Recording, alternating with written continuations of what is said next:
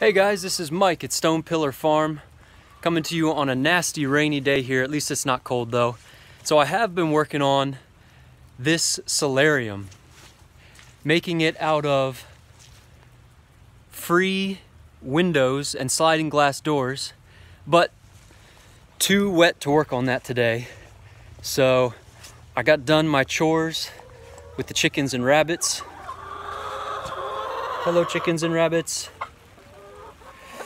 So I'll show you what I have going on now since I have to work inside.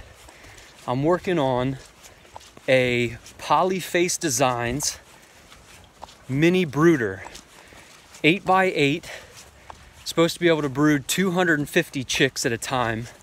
And the thing I like about it most is should be essentially rat proof. And I had a lot of battles with rats last year and don't want to do that anymore. I was even losing sleep over it. So the Polyface Designs brooder, it's basically a small house. Looks like this.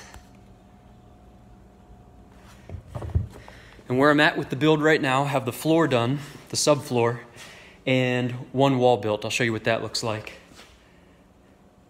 8x8 floor, and then each side, I wouldn't say this is done, but I have the frame of that wall up.